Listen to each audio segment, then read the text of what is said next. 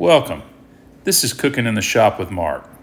I'm opening a can of tomatoes from my favorite store, H-E-B, to put in some shop-made gumbo. This isn't going to be a video about making the gumbo. It's going to be a video about making the mug that I eat the gumbo out of. Here I've got a piece of tin that came off an old popcorn tin. The nice thing about tin things is you can cut them up, make pieces and solder them together. This is going to be the handle for the mug. You got to be really careful when you're cutting this because it's like cutting a razor blade. Trust me, I've got a lot of wounds from it. I probably should have cleaned my bench up before I started the video, but you know what? If I move that stuff, I never find it in the mess that's on the rest of my bench. You know, the nice thing about tin and doing this without a pattern is you can cut it out any shape you want to. I usually make the handles a little bit wider at the top than at the bottom just because there's a wider piece to rest the side of your index finger on when you're using the mug. But this time, the way it turns out, it's going to be about the same width from top to bottom. You got to make sure you get the ends squared off before you use the vise with a square. I use that steel square and tap it down and get it a good 90 and get a sharp edge on it.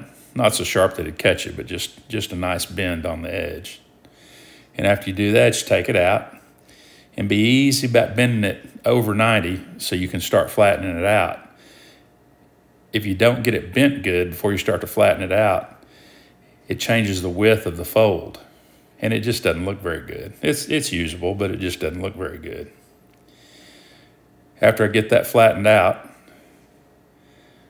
we'll do the same thing on the other side. If you look there, it kind of gets a radius in the edge. And sometimes you can leave that radius, but when you bend the handle, sometimes it'll fold that radius up and it doesn't look good then either. So the best thing for me to do that I've found to do is beat it flat. Now I'm going to put it back in there. Now I've got that folded down. And you see the edge where I cut it, it's not perfectly straight, but I didn't measure anything. This is just freehand. So when you fold it over, you're bending it over a straight edge, so it makes it straight. And if you don't look on the inside of the handle, you never know it. But this is something I'm kind of trying to do in a hurry because I'm actually cooking the gumbo while I'm making this. Once you pull that out, you do it just like you did on the other side. Get that to go past 90. I'm using something a little bit different here than the hammer. I know I got my hand in the way, but I found that sometimes it's easier to bend that past a 90 with the side of a wrench. And now take the hammer after you get it past the 90 and just be slow about, bend it a little bit and go slow down the length of it, and then come back and finish folding it over.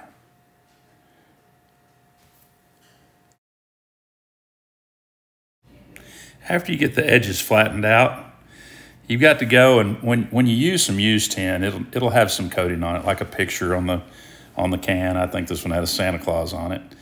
And you need to take something sharp, like a good old American-made case knife that my wife gave me. Actually, she gave me two of them. One was engraved for our anniversary, and guess which one I lost?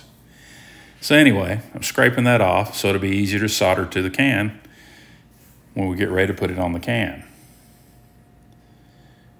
You just got to get it kind of clean. It doesn't take a lot to get all that off because it's kind of thin and it scratches off easy. And sometimes we'll leave, you know, what the soldering doesn't burn off and what you don't have to remove to make it solder right, we'll leave on there just because of the way it looks sometimes.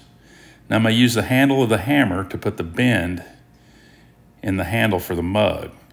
Now normally we'll try, sometimes it'll be flat on top and sometimes we'll make half a heart shape to mount on the side of the can. And you just got to keep working it. Sometimes you'll put creases in it and you just got to go back, and if the crease bothers you, you just got to kind of straighten them out a little bit and flatten. You can flatten them out with a hammer and then rebend them. Nice thing about tin, if you make a mistake, you can bend it back out straight and then try again. Now, when you try to fit the handle, the end of the handle straight, and the can, of course, is round. So on the bottom, I'll bend a little tab on the bottom sometimes. Sometimes you just bend the corners to make it fit the bottom of the can better to put on the can when you solder it. Now the top, I always try to solder the top to the edge that had the lid in it that you cut the lid out of when you use the cutter on it. Now I'm going to mark that and kind of help me. I'm going to mark the can,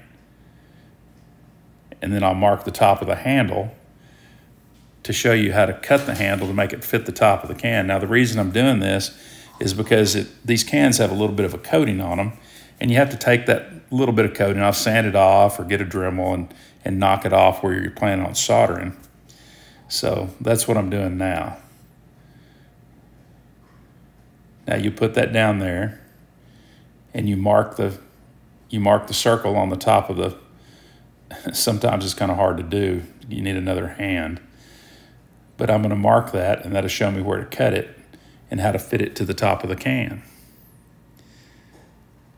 One thing I learned when I started doing the tin stuff is old tinsmiths, they use something called flux. It makes the solder flow easier. It makes it stick to whatever base metal you're putting it to.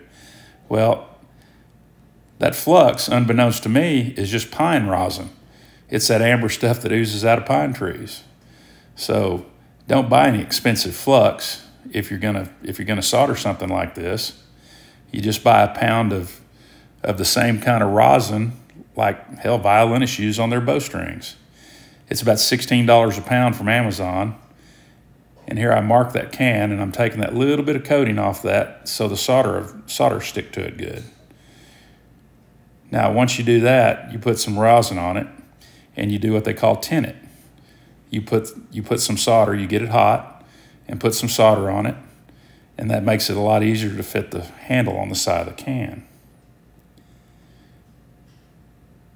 I try not to make my marks go away so I know where to put the handle, so when everything's hot and I'm trying to burn myself with the soldering iron, I've got something to line up on, and I don't have to desolder it and move it and resolder it.